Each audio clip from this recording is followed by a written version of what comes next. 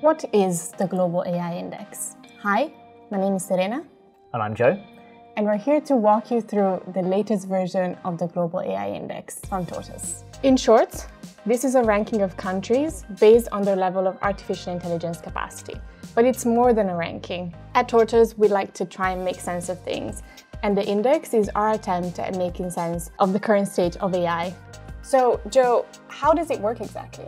Essentially, we collect a lot of data that can be used to measure national AI capabilities in different ways. For example, we look at the number of AI scientists working in a country, or how many models a country is producing. We pull together 122 of these metrics or indicators from 24 different sources, and we organize them across 7 pillars of analysis. So talent, operating environment, infrastructure, research, development, government strategy, and commercial ecosystem. Every indicator is weighted differently, depending on how relevant it is to AI, how much it contributes to AI capacity, and how comprehensive the data source is. For a really in-depth explanation of the specific weighting methodology, I suggest you have a look at the methodology report linked at the bottom of the Global AI Index page on our website.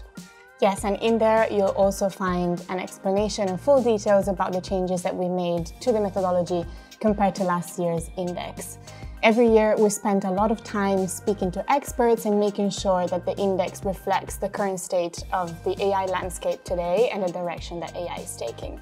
In terms of key changes, this year we have expanded the list of countries from 62 to 83. And we've generally updated the index to reflect increased government activity in AI and the fact that large-scale capital investment in generative AI and access to computing power have become increasingly central to AI capacity.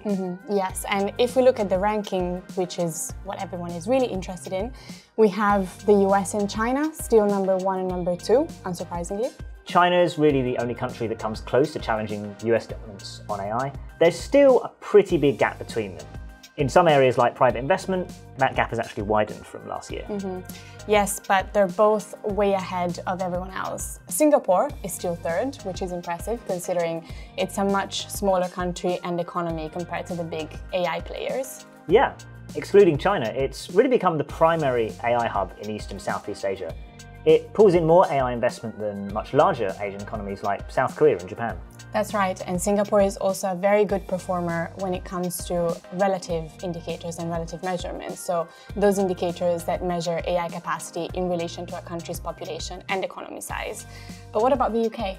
So the UK last year dropped to 4th place. This year it's just about managed to hold on to that, but France is now very close behind in 5th.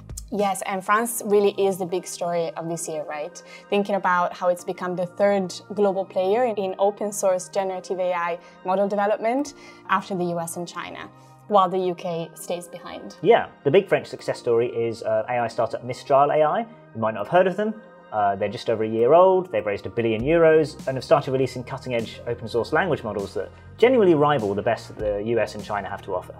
Yeah, and I was looking at our data, and even in terms of AI government spending, France seems to have dedicated 60% more than the UK over the past 5 years. In short, what are the other key findings? Give me your top 3.